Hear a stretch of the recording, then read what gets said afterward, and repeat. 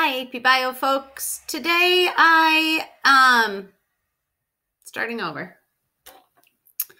And we're going to try this on my other computer. We'll try it here. All right. Hello, AP Bio folks. Happy Monday. Welcome to the last 2 days of school for 2020. We are going to kind of wrap up our discussion of cell signaling by talking a little bit more about the endocrine system and specifically about how some of these signaling pathways are regulated and controlled within living things. So the endocrine system, if you remember, has to do with your hormones and the signals that are sent throughout living things to control a whole bunch of different physiological responses. So an endocrine gland is a part of your body that secretes hormones. And depending on the type of hormones that are water soluble, that would mean they're hydrophilic. So again, they can't easily pass through the cell membrane. Water-soluble hormones tend to bond to transmembrane receptors on the outside of the cell membrane. But there are also a lot of hormones that are lipid-soluble that can move through the membrane, including the sex hormones, thyroid hormone, and other types of steroid hormones. So these hormones act as signaling molecules in endocrine pathways.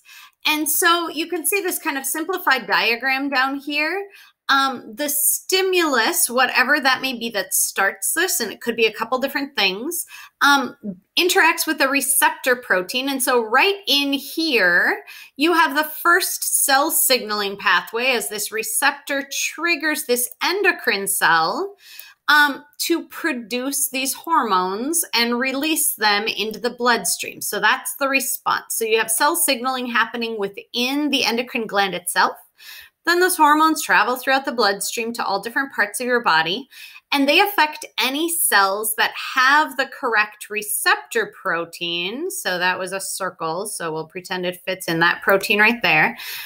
When these hormones bond with the receptor protein on the target cells, they trigger another signal transduction pathway that leads to some kind of cellular response. And depending on what the hormone is and what organ it's targeting, there can be a variety of responses that happen here.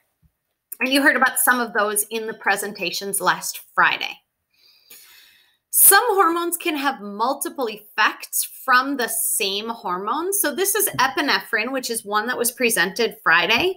And you can see here that there can be different effects from the same hormone depending on what the receptor is. So these first two columns, it's the same hormone, but the receptor protein is different. This is called an alpha receptor, and this is a beta receptor. So they're different proteins.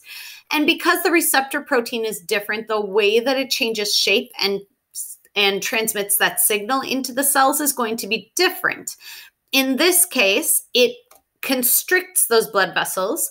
And in this case, it causes those vessels to dilate. So depending whether that is a cell in your intestines or a cell in your skeletal muscles, epinephrine is the hormone in charge of your fight or flight response. So your muscles need more blood getting to them. They need those vessels to get bigger so that you can run away. But digesting your food is not quite as important right there. So they constrict the blood vessels by your intestine and kind of slow down that process. Meanwhile, at the same time, epinephrine also acts on your liver cells. That's the third column over here. You can see your liver cells have the same receptor protein as the skeletal muscles. But in this case, the proteins after that inside of the cell during that signal transduction pathway are different in the liver cells and the muscle cells. And so in muscle cells, it leads to dilation of those blood vessels. But in liver cells, it leads to a release of glucose, which provides energy, again, to power that fight or flight response. So the same hormone, depending on the proteins that make the receptor and all the pathway after that, can lead to different responses in different types of cells. And I just said all those things. So our main topic today is going to be looking at how this type of signaling can be regulated within your body and how we can control it. There are different things that can stimulate the release of hormones. Sometimes those signals actually come from your nervous system. There's interaction between your nervous system and your endocrine system. And so neurons might release neurotransmitters that then go and create that very first stimulus that stimulate the endocrine cells to produce hormones and release them. This happens a lot in your hypothalamus, which is a region of your brain that controls the release of hormones throughout your body. That doesn't control every hormone, but a lot of them are controlled through that kind of neurological and endocrine combination. These pathways are controlled through what are called feedback mechanisms. And there are two main types. You can have negative feedback or positive feedback. And this is kind of our main topic today, is to look at the difference between these two types of feedback. In negative feedback, the important thing is that you have some kind of stimulus, whatever's happening at the beginning, that causes a signal to be sent. The response then decreases that stimulus and kind of returns things to normal and makes that stimulus go away. Positive feedback on the other hand, there's still a stimulus that sends a signal, but in this case, the response serves to amplify and create more of whatever that stimulus might be. So we're going to look at several examples of this as we talk through today. I want to check one thing real quick here, trying to see where my drawing tools went to, but I do not know. That's all right. We'll get through this without drawing today. So the first example we're going to look at here, these are not in your notes, but this is just to kind of get you thinking about the idea. If you throw a ball, the puppy chases it, and then you rub his head and say, "Good job." Most likely the next time, the puppy's going to go chase the ball again, right? The stimulus was the puppy going to get the ball. The response was praising the puppy, which encourages him. It increases him going to get the ball again. It increases that stimulus. So this is an example of positive feedback, not because I said good, not because I was saying a positive thing, but because it's increasing the chance of it happening again. However, if your brand new puppy pees on the couch, you're going to say, "No, bad dog." That's probably going to decrease the likelihood of that happening again. Again, this is not negative feedback because I am being negative towards the puppy. It's because it decreases the likelihood of him doing it again. Let's look at some biology examples. So here you see an example of thermoregulation, in other words, regulating body temperature. Take a minute and look at this and see if you can identify the stimulus and the response and can determine whether this is positive or negative feedback. Let's look at the left side of this first. So it says our normal body temperature is 36 to 38 degrees Celsius. The stimulus in this left-hand circle is that the temperature drops. So you go outside in the winter and you're not dressed warm enough or something like that. Your body temperature is too low. That's the stimulus. Your brain senses that and sends out signals that cause your blood vessels in your skin to constrict so you don't lose as much heat. You start to shiver. All of these responses happen, which causes the body temperature to increase. Remember, our stimulus was the temperature being too low. The response is getting rid of that stimulus. It's making our body temperature less low, if that makes sense. And so because of that, this is negative feedback. It's making the stimulus go away. Same thing on the other side, just in the opposite direction. The stimulus is that our temperature is too high. The hypothalamus senses it, sends out signals, and you start sweating and your blood vessels dilate and all that kind of stuff, which decreases your body temperature. Again, this is an example of negative feedback because your body temperature was getting too high.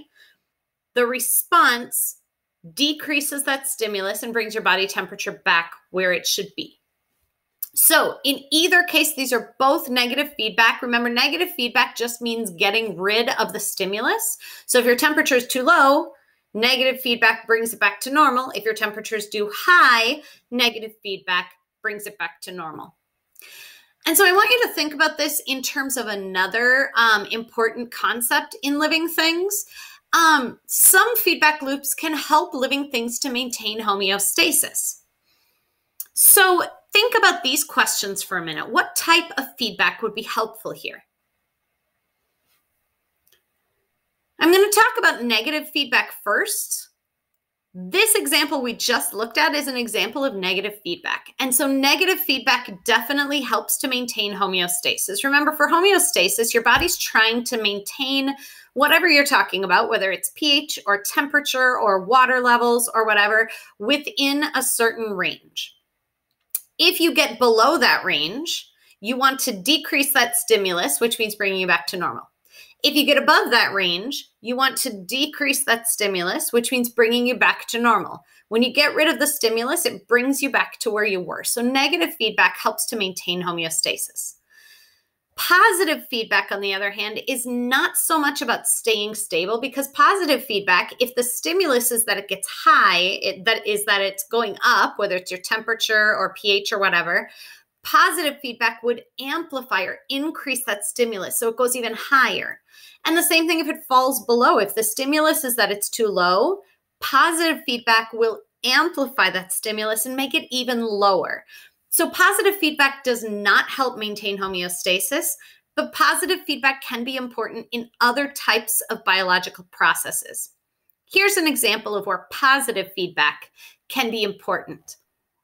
During childbirth, one thing that happens towards the end of a woman's pregnancy, a baby turns over, so its head is down, and starts to kind of drop down. And so that movement, as well as the baby getting larger, eventually starts to put pressure on the cervix.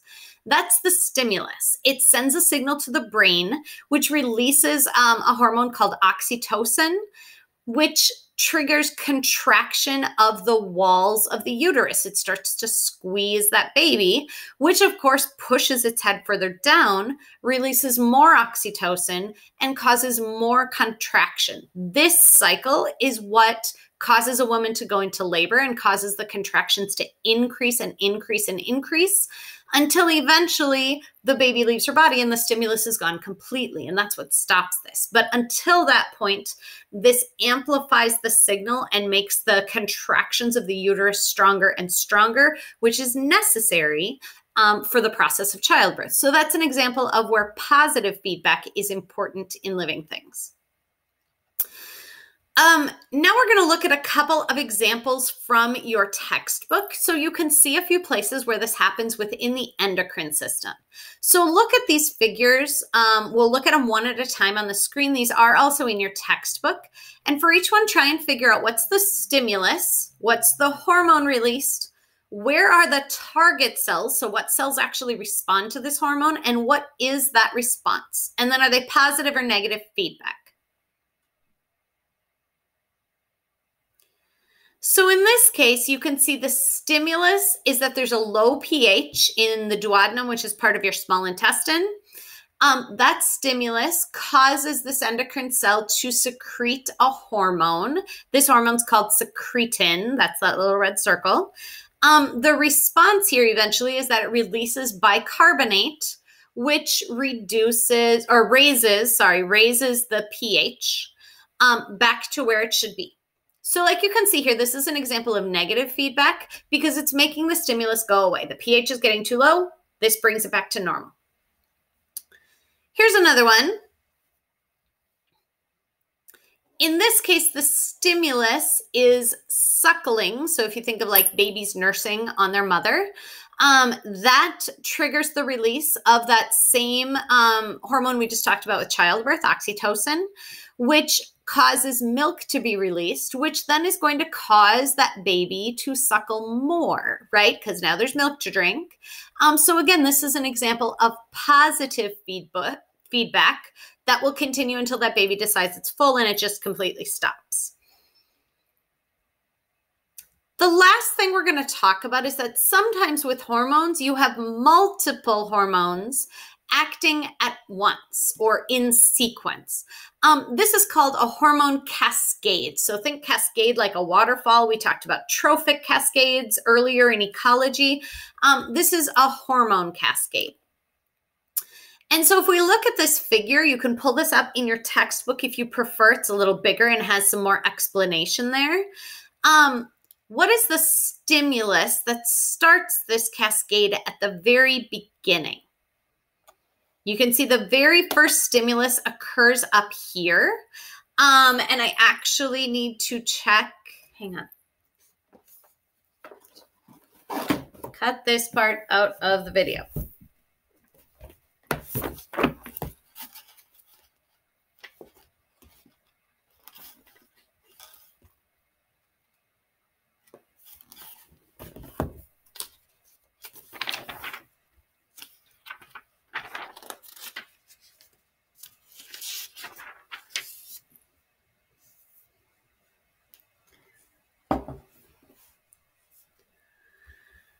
So if you look at this figure in your textbook, the stimulus here is actually that thyroid hormone levels drop below the normal range, which sends a signal to these cells in the hypothalamus to secrete this first hormone, TRH. As you study this, notice how many different hormones are part of this signaling cascade. Just by looking at the diagram, you should be able to tell there's at least 3. There's these little red dots that trigger the release of these triangles that travel throughout your body that trigger the release of these little squares. So there's 3 different types.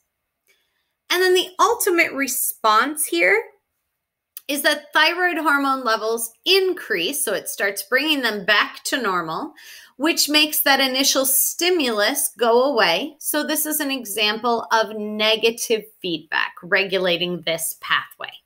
Like I said, there are words on the sides of this that explain all those different steps in your textbook if you want to look at that. In the packet that you picked up with your notes, you have a page with a few more examples of this.